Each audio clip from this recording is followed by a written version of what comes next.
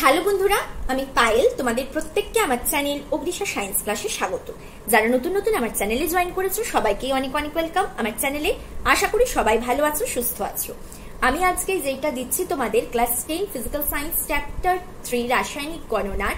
তোমরা চেয়েছিলে অভিনব ফিজিক্যাল সায়েন্স বইটার থেকে এক্সারসাইজ সলভ করে দিতে, সেজন্য আমি সেটা তোমাদের দিয়ে দিচ্ছি। এর আগে পার্ট 1 দেওয়া আছে, যারা দেখোনি গিয়ে চেক করে নেবে। ক্লাস 10 দের জন্য ফিজিক্যাল সায়েন্স, লাইফ সায়েন্স যা যা ভিডিও দিয়েছি ডেসক্রিপশনে লিংক দেওয়া থাকবে। যাদের যেটা প্রয়োজন হবে পার্ট 1 থেকে দেখলে তোমাদের বুঝতে সুবিধা হবে। প্রিভিয়াস ভিডিওগুলো যখন দেখতে বলছি সেক্ষেত্রে তোমাদের স্পিড রিলেটেড একটা প্রবলেম হবে।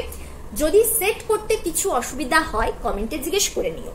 প্রত্যেকজন যাতে 90+ নাম্বার তুলতে পারো লাইফ সায়েন্স, ফিজিক্যাল সায়েন্সের জন্য, তাই মাধ্যমিক 2024 এর সাজেশনস কিন্তু আমার দেওয়া হয়ে গেছে অনেকদিন আগে। সাজেশনে যতগুলো কোয়েশ্চেন রেখেছি প্রত্যেকটা কোয়েশ্চেন পাচ্ছ কিনা চেক করবে। যদি কোনো কোয়েশ্চেনে কিছু অসুবিধা থাকে কমেন্টে জিজ্ঞেস করো, ডাউট এখনই ক্লিয়ার করে নাও। যারা প্রথম ভিডিও দেখছো চ্যানেলকে সাবস্ক্রাইব করে নিও, যখনই আমি কোনো ভিডিও আপলোড করি তবে তোমরা তার নোটিফিকেশন পাবে। বেল আইকনকেও প্রেস করে দিও। যারা আছো আমার চ্যানেলে তোমরা বন্ধুদের সাথে ভিডিও শেয়ার করো, তাদের ভালো লাগলে তারাও চ্যানেলে জয়েন করতে পারে। ফিজিক্যাল সায়েন্স ম্যাথ কিন্তু কোয়েশ্চেন আসবেই। ম্যাথ আসে second chapter, third chapter, fourth চ্যাপ্টারে ম্যাথ আসতেও পারে বা কোনো প্রুফ জাতীয় কোয়েশ্চেন ফোর্থ চ্যাপ্টারটার থেকে আসতে পারে। 5th নম্বর চ্যাপ্টারটার থেকে ম্যাথ আসে, 6th নম্বর চ্যাপ্টারটার থেকে ম্যাথ আসে। ম্যাথ সলভের ভিডিও আমার দেওয়া আছে চ্যানেলে। দুটো সাবজেক্টে 90+ তুলবার মতন কন্টেন্ট অলরেডি আমার দেওয়া আছে চ্যানেলে। লিখে দিচ্ছি না পুরোপুরি, তাই ভালোভাবে শুনবে কিভাবে লিখতে হবে তোমাদের। 20 gram sodium hydroxide, sodium hydroxide মানে NaOH, এটা সোডিয়াম হাইড্রক্সাইড বেস। কোনটা বেস কোনটা অ্যাসিড এই সমস্ত নিয়ে তোমরা লাইফ সায়েন্স ক্লাস 9এও পড়েছো, ফিজিক্যাল সায়েন্সেও ক্লাস 9এ পড়েছো, আইডিয়া আছে। আমি এখানে আর বললাম না। অ্যাসিড আর বেসের রিঅ্যাকশনে সল্ট আর ওয়াটার প্রোডাকশন হয়। তো এখানে বলছে কি প্রশমিত করলে কি পরিমাণ সালফিউরিক অ্যাসিড প্রয়োজন হবে। এক্ষেত্রে পারমাণবিক ভরগুলো তোমাদের দিয়ে দিচ্ছে। অনেক সময় পারমাণবিক ভরগুলো কিন্তু উল্লেখ করা থাকে না, তাই কমন কিছু জিনিস তোমাদের মনে রাখতে হবে। পারমাণবিক ভর যখন কোয়েশ্চেন অ্যান্সার প্র্যাকটিস করবে, প্র্যাকটিস করতে করতে অটোমেটিকলি পারমাণবিক ভরগুলো তোমাদের মনে পড়ে যাবে। আর যেইগুলো বলেছে পারমাণবিক ভর শুধু সেগুলোর বার করবে, বাকি যৌগগুলোর পারমাণবিক আণবিক ভর বার করবার দরকার নেই, কারণ সময় লিমিটেড। আর আমি অনেক সময় দেখবে ক্যালসিয়াম কার্বনেট 100 ডাইরেক্ট লিখে দিচ্ছি, NaOH এর 40 ডাইরেক্ট লিখে দেবো, কিন্তু সেগুলো তোমরা ডাইরেক্ট লিখবে না, ভেঙে ভেঙে আলাদা আলাদা পারমাণবিক ভরগুলো লিখে যোগ করে আণবিক ভরটা বার করছো কিভাবে সেটা কিন্তু দেখিও পরীক্ষাতে, ঠিক আছে? তাহলে দেখো কি লিখবে এখানে। রিঅ্যাকশনসটা আগে লিখতে হবে, ব্যালেন্স ইকুয়েশন লিখতে হবে। 5 নম্বরের কোশ্চেনটা, সোডিয়াম হাইড্রক্সাইডের সাথে সালফিউরিক অ্যাসিডের বিক্রিয়া করে আমি নিচে লিখছি, এটা NaOH H2SO4 বিক্রিয়া করে হয়ে যায় সল্ট Na2SO4 প্লাস ওয়াটার। এবারে ব্যালেন্স আছে কিনা ইকুয়েশনটা দেখো। এখানে Na2 একটা আছে, মানে আমরা 2 দিলাম। এখানে সালফেট একটা আছে, সালফেট একটা আছে, SO4 মিলে গেল। এখানে হাইড্রোজেন দেখো দুটো আছে, এইটার মধ্যে দুটো আছে, 4টা হাইড্রোজেন আছে, এখানে দুটো আছে, মানে এইদিকে 2 দিলাম, 4টে হলো। এবার অক্সিজেনটা দেখো, SO4 তো ব্যালেন্স হয়ে গেছে, এখানে অক্সিজেন দেখবার দরকার নেই। এই অক্সিজেনটা এখানে দুটো, এখানে দুটো, ব্যালেন্স হয়ে গেছে। তাহলে এটা হলো আমাদের ব্যালেন্স ইকুয়েশন। রিঅ্যাকশনটা একটা লাইনে লিখবে, আমার জায়গা নেই বলে আমি নিচে লিখলাম। এবারে যেটার আণবিক ভর তোমাদের বার করতে হবে সোডিয়াম হাইড্রক্সাইডের আর সালফিউরিক অ্যাসিডের। এটা আমি বললাম কত হয়, 40 × 2 মানে হয়ে গেল 80। সোডিয়ামের 23 প্লাস অক্সিজেনের 16 প্লাস 1 17, 23 40 আর 2 দিয়ে ইন্টু করলে যেহেতু 2 মোল হচ্ছে তাই 2 দিয়ে ইন্টু করতে হবে। এই রিঅ্যাকশনের জন্য টোটাল ব্যালেন্স ইকুয়েশনের জন্য যত গ্রাম হচ্ছে তত গ্রামের জন্য কতটা সালফিউরিক অ্যাসিড লাগছে প্রশমিত করতে সেটা দেখে নাও। সালফিউরিক অ্যাসিডের হয়ে যায় 98। কিভাবে নিচে বার করা দেখাচ্ছি। সালফিউরিক অ্যাসিড হাইড্রোজেন 2 × 1 প্লাস সালফারের হচ্ছে 32 প্লাস 16 × 4 এটা হচ্ছে 64 প্লাস 32 প্লাস 2 হয়ে যায় 98, ঠিক আছে? সালফিউরিক অ্যাসিডের জন্য আণবিক ভর হয়ে গেল 98। তাহলে এখান থেকে তোমরা এই রিঅ্যাকশন থেকে লিখতে পারবে 80 গ্রাম সোডিয়াম হাইড্রক্সাইডকে প্রশমিত করতে, তোমরা লিখে নাও, আমি অ্যারো দিয়ে লিখে দিচ্ছি, তোমরা লিখে নাও। 80 গ্রাম NaOH কে প্রশমিত করতে বা সোডিয়াম হাইড্রক্সাইডকে প্রশমিত করতে প্রয়োজনীয় সালফিউরিক অ্যাসিড 98 গ্রাম, ঠিক আছে, আমি আরো দিয়ে লিখলাম, তোমরা এই সেন্টেন্সটা কমপ্লিট লিখবে। তাহলে 20 গ্রাম, 1 গ্রামের জন্য কত তোমরা বার করবে, তাহলে 20 গ্রাম। NaOH এর জন্য দরকার 98 divided by 80 into 20 gram H2SO4। Sulphuric acid এখানে 0 0 কাটলো, 2 4 দিয়ে কাটলো, 4 98 বাই 4 মানে এটা হচ্ছে 24.5 গ্রাম। অ্যান্সার 98 ডিভাইডেড বাই 4 হয়ে যায় 24.5 গ্রাম। অ্যান্সার 20 গ্রাম সোডিয়াম হাইড্রোক্সাইডকে প্রশমিত করতে প্রয়োজন হয় 24.5 গ্রাম H2SO4। এটা উত্তর বলে লিখবে, আমি পাশে অ্যান্সার লিখে দিলাম, সেটা কিন্তু লিখবে না। ঠিক আছে, তাহলে এটা হয়ে গেল তোমাদের কারেক্ট অ্যান্সার। অ্যারো চিহ্ন দিয়েও লিখবে না, কমপ্লিট সেন্টেন্সে তোমাদের লিখতে হবে, জাস্ট ঐচ্ছিক নিয়মে তোমাদের করতে হবে জিনিসটা। বোঝা গেল? অ্যান্সার মিলিয়ে নাও 24.5 গ্রাম। বাণিজ্যিক জিঙ্ক, জিঙ্ক মানে Zn, 35% অশুদ্ধি রয়েছে। 35% অশুদ্ধি মানে 100 গ্রামের মধ্যে 35 গ্রাম অশুদ্ধ, শুদ্ধ কত 65 গ্রাম। এইটুকুনিটা বোঝা গেল? ঠিক আছে, যতগুলো ব্যালেন্স ইকুয়েশন লিখছো সেক্ষেত্রে বিক্রিয়াটা করছে যেই গ্রামটা, যত সঙ্গে বিক্রিয়কের মধ্যে, সেগুলো প্রত্যেকটাই হলো বিশুদ্ধ জিনিস, কোনো অশুদ্ধ থাকে না। ঠিক আছে, মানে অত গ্রাম বিক্রিয়াতে যা যা বেরোবে তত গ্রামটাই হয় বিশুদ্ধ জিনিস। প্রত্যেকটা শুদ্ধ জিনিসই শুদ্ধ জিনিসের সাথে বিক্রিয়া করে একটা অ্যামাউন্ট তৈরি করে। যদি কিছুর মধ্যে অশুদ্ধ রয়ে গেল তাহলে সেই অশুদ্ধ পোর্শনটা কিন্তু বিক্রিয়া করবে না। যতটা আমাদের পাওয়া উচিত রিয়াকশনে ততটা জিনিস আমরা কিন্তু পাবো না যদি কোনো কিছুর মধ্যে অশুদ্ধি রয়ে যায়। ঠিক আছে, মানে ব্যালেন্স ইকুয়েশনের ক্ষেত্রে যেটা আমরা পাবো, তাহলে কি হয়ে যাবে, সবসময় কম জিনিস উৎপন্ন হবে। অশুদ্ধ থাকলে যেটা উৎপন্ন হওয়ার যতটা অ্যামাউন্ট পাওয়া দরকার ততটা পাবো না, তার চেয়ে কম অ্যামাউন্ট কিন্তু পাওয়া যায়। এইরূপ 50 গ্রাম জিঙ্কে অতিরিক্ত, তাহলে 50 গ্রাম জিঙ্কের মধ্যে কতটা পরিমাণ শুদ্ধ আগে আমরা সেটা বার করব। সেটা বার করে নেওয়ার পর বলেছে কি, ওরকম 50 গ্রাম জিঙ্কে সাথে আমরা সালফিউরিক অ্যাসিড বিক্রিয়া ঘটালে কি পরিমাণ হাইড্রোজেন উৎপন্ন হবে। এই রাসায়নিক বিক্রিয়াটা শূন্যস্থান হিসেবেও কিন্তু অনেক সময় জিজ্ঞেস করে, ইম্পর্টেন্ট রাসায়নিক বিক্রিয়া। তাই রাসায়নিক বিক্রিয়াগুলো কিন্তু তোমরা ভালোভাবে খেয়াল রেখো, কোন বিক্রিয়ক কোন বিক্রিয়াজাত পদার্থ উৎপন্ন হচ্ছে সেগুলো লিখে লিখে প্র্যাকটিস করবে, তাহলে কখনোই ভুল হবে না। কি কি জিনিস মনে রাখতে হবে তোমরা গিয়ে যেখানে আমি ফার্স্ট সলভ করেছি সাতরা পাবলিকেশনের সেই ভিডিওটা দেখে নিও, তাহলে জিনিসগুলো ক্লিয়ার হয়ে যাবে। ইনফরমেশন কি কি মনে রাখতে হবে সেগুলো ক্লিয়ার হয়ে যাবে। যাদের যেখানে প্রবলেম আছে, ডাউট আছে এই চ্যাপ্টারটা রিলেটেড, সাতরা পাবলিকেশনের সলভের ভিডিওগুলো একটু দেখে নিও। আর যতগুলো এমসিকিউ আমি দিচ্ছি প্র্যাকটিস সেট হিসেবে, সেগুলো প্র্যাকটিস সেট হিসেবে দেখো। ফিজিক্যাল সায়েন্সেরও আমি দিচ্ছি, লাইফ সায়েন্স কমপ্লিট এমসিকিউ এর দেওয়া হয়ে গেছে রিভিশন পারপাস। ওই 5টা ভিডিও এমসিকিউ এর খুব ইম্পর্টেন্ট। ওখানে আমি লাইফ সায়েন্সের ক্ষেত্রে 4টে বই টেস্ট পেপারের এমসিকিউ গুলো কিন্তু রেখেছি, যেগুলো বারবার তোমাদের জিজ্ঞেস করে। ওই পোর্শনটা এমসিকিউ গুলো খুব খুব ইম্পর্টেন্ট। ভালোভাবে তোমরা ভিডিওটা দেখে পজ করে অ্যান্সারটা মনে করবে, তারপরে অ্যান্সারটা ভিডিওটা চালিয়ে মিলিয়ে নেবে। এভাবে পড়বে, তাহলে তোমাদের পড়াটা ওটা একটা প্র্যাকটিস হিসেবে ভিডিওটা দেখো, তাহলে ভালো হবে। কোয়েশ্চেন প্র্যাকটিসও হবে, রিভিশনও হবে, চ্যাপ্টারগুলো মনে থাকবে, জিনিসগুলো ভুলবে না। তাহলে এই ক্ষেত্রে কি বলছে দেখো, সালফিউরিক অ্যাসিডের সঙ্গে যখন আগে জিঙ্কের যে রিয়াকশনস হয় সেটা তোমরা লিখে নাও।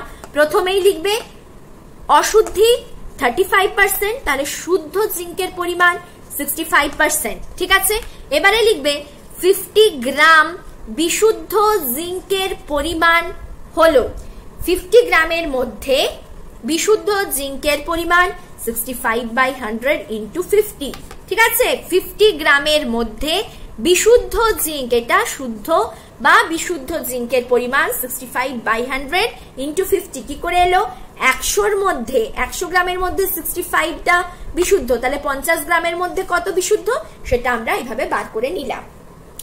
এটা বার করলে কত হচ্ছে, কাটাকুটি করো, 0 0 কাটলো, 5 দিয়ে কাটলে 2, তাহলে 65/2। এটা আমি এইভাবেই রাখলাম, পয়েন্টটা এখন বার করলাম না, কারণ পরবর্তীকালে এটা আমার কাটাকুটি হয়ে যাবে। তাহলে 65/2 গ্রাম, এতটা পোর্শন হচ্ছে 50 গ্রামের মধ্যে বিশুদ্ধ জিঙ্কের পরিমাণ। এরপরে যেটা লিখবে রিয়াকশনসটা লিখে নাও। জিঙ্ক আর সালফিউরিক অ্যাসিডের, জিঙ্কের সাথে সালফিউরিক অ্যাসিডের বিক্রিয়াটা এক লাইনে লিখবে, আমি নিচে লিখছি। তৈরি হয় ZnSO4 zinc sulphate plus hydrogen gas. তাহলে দেখো ব্যালেন্সই আছে Zn Zn SO4 SO4 H2 H2 balance equation আছে। জিঙ্কের পারমাণবিক ভর দেওয়া আছে, সবসময় যে কোয়েশ্চেনে পারমাণবিক ভর দেওয়া থাকবে সেরকম নয়, তাই খেয়াল রেখো কমন কমন জিনিসগুলোর ক্ষেত্রে পারমাণবিক ভরগুলো কত হয়। ম্যাথ প্র্যাকটিস করতে করতে সেটা মুখস্থ হয়ে যাবে।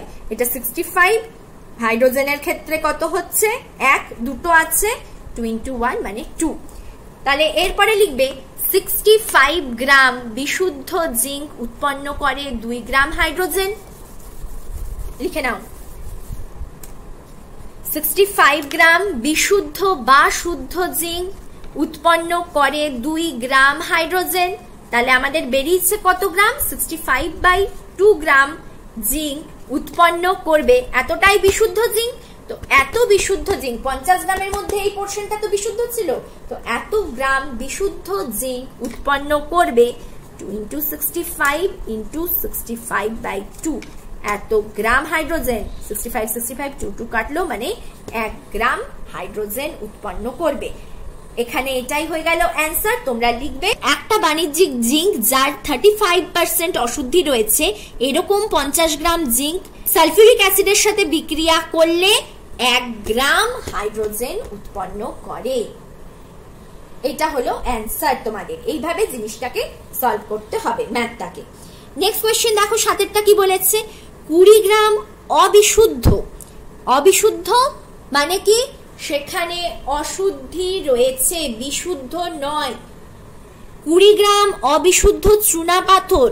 চুনাপাথরের সংকেত কি ক্যালসিয়াম কার্বনেট CaCO3। কলি চুনের সংকেত ক্যালসিয়াম হাইড্রক্সাইড। এই জিনিসগুলো একটু মনে রেখো। চুনাপাথর কাকে বলছে, চুনাপাথরের রাসায়নিক নাম কি, কলিচুনের রাসায়নিক নাম কি, সেখান থেকে এই পয়েন্টগুলো থেকে তোমাদের জিকে যদি তোমরা SSC PSC এই এক্সামগুলো দাও পরবর্তীকালে, এখানে কিন্তু কোয়েশ্চেন্স আসে এই পয়েন্টগুলো থেকে। তাহলে অবিশুদ্ধ চুনাপাথর অতিরিক্ত পরিমাণ পাতলা হাইড্রোক্লোরিক অ্যাসিডের সাথে বিক্রিয়া ঘটিয়ে 6.6 গ্রাম কার্বন ডাই অক্সাইড উৎপন্ন হয়। চুনাপাথরের শতকরা বিশুদ্ধ নির্ণয় করো। এটা অশুদ্ধ বলে দিচ্ছে, 20 গ্রামের মধ্যে যে চুনাপাথরটা রয়েছে তার মধ্যে কিন্তু অশুদ্ধি মিশানো রয়েছে। এরকম একটা 20 গ্রাম আমরা চুনাপাথর নিচ্ছি, সেটার মধ্যে যেটার মধ্যে অশুদ্ধিও রয়েছে সেটার মধ্যে বলছে কতটা বিশুদ্ধ চুনাপাথর থাকবে সেটা বার করতে। এই ম্যাথটা কিভাবে সলভ করবে তোমরা লেখো সাতেরটা। ফার্স্ট কাজ রিঅ্যাকশনস লেখা, রিঅ্যাকশনসটা লিখবে, তখন ব্যালেন্স ইকুয়েশন লিখতে হবে। 7 নম্বর অংশ, চুনাপাথর ক্যালসিয়াম কার্বনেটের সাথে 2HCl এর বিক্রিয়া করে, আমি একেবারে ডাইরেক্ট ব্যালেন্স ইকুয়েশন দেখিয়ে দিলাম কারণ এই রিঅ্যাকশনসটা আমি আগের দিনও দেখিয়েছিলাম। Carbon die oxide plus water উৎপন্ন হয়, ঠিক আছে। Calcium chloride CaCl2 carbon die oxide water, এর হয়ে গেল 140 12 16 × 3, এখানে এটা হচ্ছে 44 12 প্লাস 2 × 16, ঠিক আছে। আমি বার করে লিখলাম না, তোমরা কিন্তু বার করে লিখে নেবে। এটা হয়ে গেল আণবিক ভরগুলো। নেক্সট লাইনে যেটা লিখবে 100 গ্রাম ক্যালসিয়াম কার্বনেট থেকে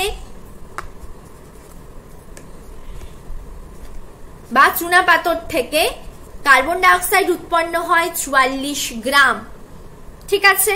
তাহলে 20 গ্রাম ক্যালসিয়াম কার্বনেট থেকে কতটা কার্বন ডাই অক্সাইড আমরা পাবো 44 divided by 100 × 20 gram carbon die oxide পাবো। 0 0 কাটলো, এটা 88/10 মানে 8.8 গ্রাম আমরা কার্বন ডাই অক্সাইড পাবো। এখানে আমরা কার্বন ডাই অক্সাইডটা পেয়েছি কত 6.6 গ্রাম কার্বন ডাই অক্সাইড পেয়েছি। কেন না, যে 20 গ্রাম চুনাপাথরটা আছে সেই 20 গ্রাম চুনাপাথরটা কমপ্লিটলি শুদ্ধ নয়, তার মধ্যে অশুদ্ধ অংশ রয়েছে, তাই জন্য আমরা যেই কার্বন ডাই অক্সাইডটা পাওয়া দরকার তার থেকে কম পেয়েছি। কত পেয়েছি, কতটা কম পেয়েছি 6.6 আমরা পেয়েছি, কম পেয়েছি 2.2, মানে এই 2.2টা হলো অবিশুদ্ধ পোরশন, এই 6.6টা হলো এতটা আমরা পেয়েছি। যতটা পাবো মানে সেটা হলো শুদ্ধ পোরশন, এটা হচ্ছে শুদ্ধ অংশ। কেন না আমি বললাম যতটা বিক্রিয়া হয়, যতটা প্রোডাকশন বিক্রিয়া করে বিক্রিয়ক নিয়ে যেটা উৎপন্ন করে কতটা উৎপন্ন করবে? যতটা শুদ্ধ জিনিস রয়েছে সেই পোর্শনটাই বিক্রিয়া করে যতটা বিক্রিয়াজাত পদার্থ তৈরি করবে সেটাও কিন্তু শুদ্ধই হয়। তাহলে যেই পোর্শনটা, এটা তো বলেই দিয়েছে এতটা পাবো, তাহলে 6.6% হলো শুদ্ধ পোর্শন, অশুদ্ধি হচ্ছে 2.2টা। ঠিক আছে, তাহলে আমাদের পাওয়া দরকার ছিল 8.8টা। যদি কমপ্লিটলি 20 গ্রামটা শুদ্ধ হতো, যেহেতু অশুদ্ধি রয়েছে তাই আমরা এতটা পাইনি, 2.2 অশুদ্ধি রয়েছে তার জন্য 6.6 পেয়েছি। পেতাম এত কিন্তু পেয়েছি এত। এটা এইভাবে বলতে পারো 8.8 গ্রামের মধ্যে বিশুদ্ধ হচ্ছে 6.6। তাহলে যেহেতু বলেছে শতকরা বার করো, মানে 100 গ্রামের মধ্যে কতটা শুদ্ধ সেটা আমাদের বার করতে হবে। তাহলে লিখবে চুনা পাথরের শতকরা বিশুদ্ধির পরিমাণ 6.6 ডিভাইডেড বাই 8.8 ইন্টু 100। এটা পয়েন্ট পয়েন্ট কাটলো, 22 দিয়ে কাটো, 3 এর 4, 4 25, 25 ইন্টু 3 মানে 75% হলো বিশুদ্ধতার পরিমাণ চুনা পাথরের। চুনা পাথরের সংকেত ক্যালসিয়াম কার্বনেট CaCO3, হলিদ চুনের সংকেত CaOH = ক্যালসিয়াম হাইড্রোক্সাইড। ঠিক আছে, তাহলে এইটা হয়ে গেল 75% অ্যান্সার। এর মানে কি 8.8 গ্রামের মধ্যে বিশুদ্ধ 6.6 গ্রাম, 100 গ্রামের মধ্যে কতটা বিশুদ্ধ। যদি অশুদ্ধির পরিমাণটা বার করতে হতো তাহলে তোমাদের লিখতে হতো 8.8 গ্রামের মধ্যে 2.2টা অশুদ্ধি, তাহলে 100 ভাগের মধ্যে কতটা অশুদ্ধ নিয়ে তোমরা কাটাকুটি করে দেখতে 25% হতো অশুদ্ধ। 4.8 গ্রাম ম্যাগনেসিয়াম অতিরিক্ত অক্সিজেনে তীব্রভাবে উত্তপ্ত করলে কত গ্রাম ম্যাগনেসিয়াম অক্সাইড উৎপন্ন করবে? এখানে প্রত্যেকটা জায়গায় পারমাণবিক ভরটা তোমাদের দেওয়া আছে। পারমাণবিক ভর দেওয়া থাকলে তো সুবিধা। ম্যাগনেসিয়াম অতিরিক্ত অক্সিজেনের সাথে বিক্রিয়া করে ম্যাগনেসিয়াম অক্সাইড তৈরি করছে। এখানে দুটো রয়েছে, তাহলে 2 লিখলাম, দুটো অক্সিজেন ব্যালেন্স করবার জন্য 2 যেহেতু লিখলাম, 2 অণু ম্যাগনেসিয়াম করলাম। তাহলে 2 ইন্টু 24 হচ্ছে 48। এখানে ম্যাগনেসিয়াম অক্সাইড কত হচ্ছে দেখো, 2 ইন্টু এটা 24 প্লাস 16 মানে হচ্ছে 40, 2 ইন্টু 40 মানে 80। তাহলে এরপরে যেটা লিখবে 48 গ্রাম ম্যাগনেসিয়ামকে আমরা অক্সিজেনের সাথে বিক্রিয়া করে ম্যাগনেসিয়াম অক্সাইড পাবো 80 গ্রাম। তাহলে 4.8 গ্রাম ম্যাগনেসিয়ামকে যদি অক্সিজেনের সাথে উত্তপ্ত করি ম্যাগনেসিয়াম অক্সাইড উৎপন্ন হবে 80 ডিভাইডেড বাই 48 ইন্টু 4.8 গ্রাম। এটা হয়ে গেল পুরো ঐখিক নিয়মে। জিরোটার জন্য 10 করে নাও, 0 0 কাটলো, এটা কাটলো, তাহলে কি হলো 8 গ্রাম। এটাই হয়ে গেল ম্যাগনেসিয়াম অক্সাইড আমরা পাবো অ্যান্সার। ঠিক, কি লিখবে? লিখবে 4.8 গ্রাম ম্যাগনেসিয়ামকে অতিরিক্ত অক্সিজেনে তীব্রভাবে উত্তপ্ত করলে আমরা 8 গ্রাম ম্যাগনেসিয়াম অক্সাইড পাবো বা উৎপন্ন হবে। 8 গ্রাম হচ্ছে অ্যান্সার। আমি পাশে অ্যান্সার লিখেছি, তোমরা উত্তর বলে লিখে নিও। নেক্সট কোয়েশ্চেন দেখো, 9টা কি দিয়েছে? 5 গ্রাম ক্যালসিয়াম কার্বনেট। ক্যালসিয়াম কার্বনেটকে চুনা পাথর হিসেবেও কিন্তু দিতে পারে। 5 গ্রাম ক্যালসিয়াম কার্বনেটকে তীব্র উত্তপ্ত করলে ভরের কি পরিমাণ হ্রাস হয়? ক্যালসিয়াম কার্বনেট বিয়োজিত হয়ে কি উৎপন্ন হয়ে যায়? একটা লবণ পাই, ক্যালসিয়াম অক্সাইড, আর কার্বন ডাই অক্সাইডটা বেরিয়ে যায়। তাহলে যেই পোর্শনটা বেরিয়ে যাচ্ছে গ্যাস হয়ে সেইটাই তো হ্রাস হবে। 44 গ্রাম মানে 100 গ্রামের জন্য 44 গ্রাম হ্রাস হয়, 5 গ্রামের জন্য কত হ্রাস হবে? যতগুলো কনসেপ্ট দেখিয়ে দিচ্ছি, যতগুলো ম্যাথ দেখিয়ে দিচ্ছি, প্রত্যেকটা কনসেপ্ট গুলো যদি তোমরা দেখে নাও তাহলে অবশ্যই এইখান থেকে যে কনসেপ্টেই ম্যাথ আসুক না কেন তোমরা পরীক্ষাতে কিন্তু সেগুলো সলভ করতে পারবে। ডেসক্রিপশনে লিংক দেওয়া থাকবে, তোমরা অতি অবশ্যই গিয়ে চেক করে নিও। ক্যালসিয়াম কার্বনেটকে বলা হয় চুনা পাথর। ক্যালসিয়াম অক্সাইড উৎপন্ন হয় আর কার্বন ডাই অক্সাইড গ্যাস হয়ে বেরিয়ে যায়। 100 কিভাবে হচ্ছে আর বললাম না, 40 প্লাস 12 3 ইন্টু 16 আর এটা হচ্ছে 44। পারবে বলছি না। 100 গ্রামের জন্য 100 গ্রাম ক্যালসিয়াম কার্বনেটের জন্য কি পাচ্ছি? 44 গ্রাম ভরের হ্রাস হয়।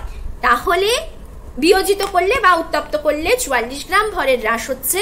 5 গ্রাম ক্যালসিয়াম কার্বনেটকে উত্তপ্ত করলে ভরের হ্রাস হবে 44 বাই 100 ইন্টু 5। এখানে 5 দিয়ে কাটো 20, 2 দিয়ে কাটো 10, 22 মানে 2.2 গ্রাম ভরের হ্রাস হবে। এটাই হলো অ্যান্সার যদি 5 গ্রাম ক্যালসিয়াম কার্বনেট বা চুনা পাথরকে উত্তপ্ত করো। এটা হয়ে যাবে তোমাদের অ্যান্সার। ঠিক আছে, এটা হলো 9টা 2.2 গ্রাম। তাহলে আচ্ছা আরেকটা অঙ্ক বলে দিই, 10 অব্দি বলে দিই, তারপরে আবার সেপারেট একটা ভিডিও করে দেব, ভিডিও লেন্দি হয়ে গেলে আমার দিতে অসুবিধা হয়। 10এরটা দেখে নাও। 10.7 গ্রাম অ্যামোনিয়াম ক্লোরাইড সংকেত NH4Cl, তার সাথে কলিচুন, মানে কি বললাম, কলিচুনের সংকেত ক্যালসিয়াম হাইড্রোক্সাইড COH2 মিশিয়ে উত্তপ্ত করলে কত গ্রাম অ্যামোনিয়া উৎপন্ন হবে। মানে তোমাদের বিক্রিয়াটা জানতে হবে, কি কি উৎপন্ন হয়, বিক্রিয়কগুলো তো বলেই দিয়েছে, বিক্রিয়াজাত পদার্থ কি কি, নিয়ে আণবিক ভরগুলো বার করবে, নিরৈখিক নিয়মে ম্যাথটা সলভ করবে। NH4Cl প্লাস কলিচুন, আমি নিচে লিখছি, তোমরা অ্যারো দিয়ে একসাথেই লিখবে। অ্যামোনিয়া উৎপন্ন হয়, ক্যালসিয়াম ক্লোরাইড উৎপন্ন হয়, জল উৎপন্ন হয়। এবার দেখো কি, এখানে 2 দেওয়া আছে, ক্যালসিয়াম ক্লোরাইড, এখানে ক্লোরাইড 1, মানে আগে 2 দিয়ে দাও, তাহলে এখানে নাইট্রোজেন 2 একটা, মানে এখানে 2 দিয়ে দাও। এবারে ব্যালেন্সটা করো, দেখো হলো কিনা। ক্যালসিয়াম একটা, ক্লোরাইড 2 হয়ে গেল ব্যালেন্স। নাইট্রোজেন 2 হয়ে গেছে। হাইড্রোজেন দেখো 4 দুগুনি 8, এখানে হাইড্রোজেন হলো 2, 10। এখানে হাইড্রোজেন কত হচ্ছে, 3 দুগুনি 6, আরো 4 হলে 10 হয়, কিন্তু আছে 2, মানে 8টা আছে, আরো 2টো লাগবে, মানে এখানে 2 করে দাও, 4 আর 6 10 হলো। এবার অক্সিজেনটা কত হচ্ছে, এখানে 2, এখানে 2, ব্যালেন্স হয়ে গেল। এটা হয়ে গেল ব্যালেন্স ইকুয়েশন। এবারে আণবিক ভরগুলো বার করে দাও। অ্যামোনিয়াম ক্লোরাইডের হয়ে যায় 53.5, বার করে তোমরা দেখে নিও। 2 ইন্টু নাইট্রোজেনের হয় 14 প্লাস 4 ইন্টু 1 ক্লোরাইডের 55.5, এইটা করলে হয় 53.5 ইন্টু 2, অ্যামোনিয়াম ক্লোরাইডের জন্য তোমাদের বেরোবে 107। অ্যামোনিয়ার জন্য কত হয়ে যায়, 17 ইন্টু 2 মানে 34, এটা অ্যামোনিয়ার জন্য, অ্যামোনিয়া গ্যাসের জন্য। N হলো কত, 14, আর 3 ইন্টু 1 মানে 3ই হচ্ছে, 14 আর 3 17 ইন্টু 2 34। ঠিক আছে, তাহলে তোমরা লিখবে কি, এই রিয়াকশন থেকে 107 গ্রাম অ্যামোনিয়াম ক্লোরাইড থেকে আমরা 34 গ্রাম অ্যামোনিয়া পাই। তাহলে 10.7 গ্রাম অ্যামোনিয়াম ক্লোরাইড থেকে অ্যামোনিয়া উৎপন্ন হবে 34 divided by 107 into 10.7 gram ammonia. এই পয়েন্টটা কাটো, 10 করো, এটা কাটলো, অ্যান্সার হয়ে গেল 3.4 গ্রাম অ্যামোনিয়া আমরা পাবো। এটাই হচ্ছে অ্যান্সার। আমি অ্যান্সার লিখে দিলাম, এইভাবে অ্যান্সার লিখবে না, উত্তর বলে একটা লাইন তোমরা লিখে নিও। ঠিক আছে, আজকে আমি এখানেই ভিডিও শেষ করছি। আর 3টে ম্যাথ আমার বাকি রইলো। কোথাও কোনো অসুবিধা হলে কমেন্টে জিজ্ঞেস করে নেবে। ভালোভাবে পড়ো। যারা প্রথম ভিডিও দেখছো চ্যানেলকে সাবস্ক্রাইব করে নিও। Thank you for watching.